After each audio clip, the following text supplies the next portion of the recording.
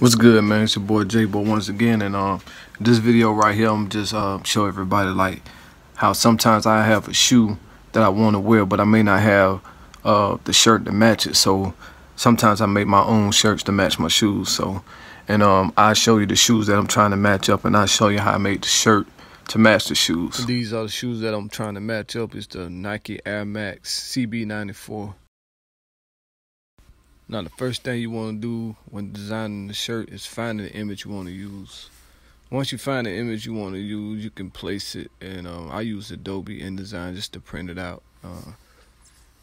You could choose whatever program you want to use to just open up the image so it can be printed.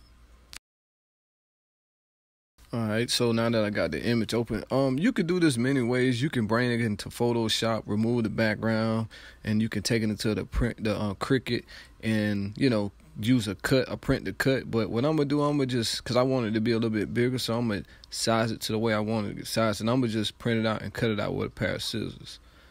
So once you find the image and open it up in the program, you want to go to the display. Make sure the display performance is at high quality, so when you print it, the quality of the image would be, you know, pretty high quality.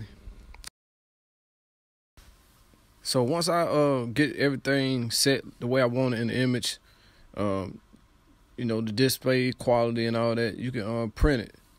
So when you hit print, you go into your menu and you just click the printer that you want to print the image off on.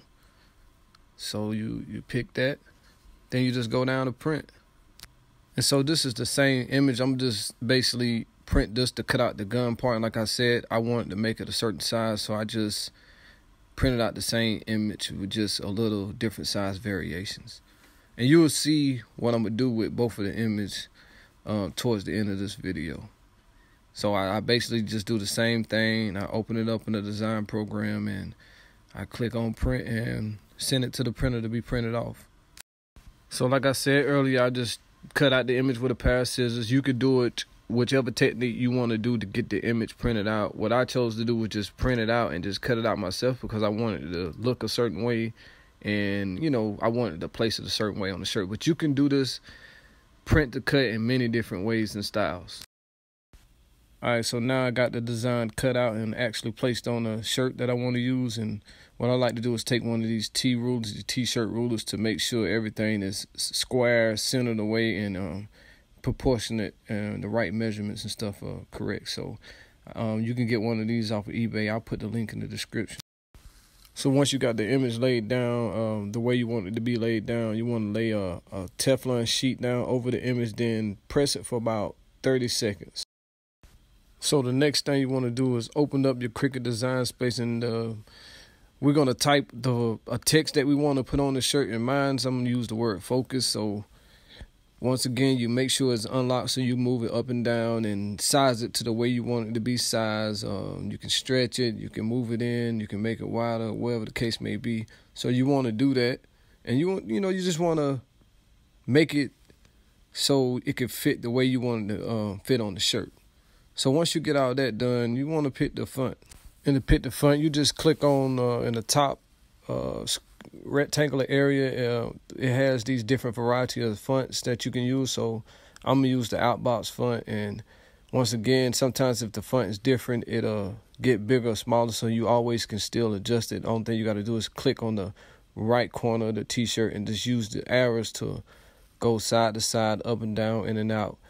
You know, to focus it in the way you want it to be focused in, and move it the way you want it to be moved.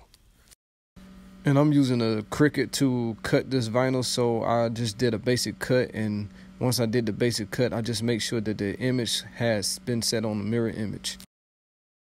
After you have your image set on mirror image, you can then continue with the basic cut and make sure that the machine, which is mine, is a Cricut, making sure it's connected, and then you're ready to cut.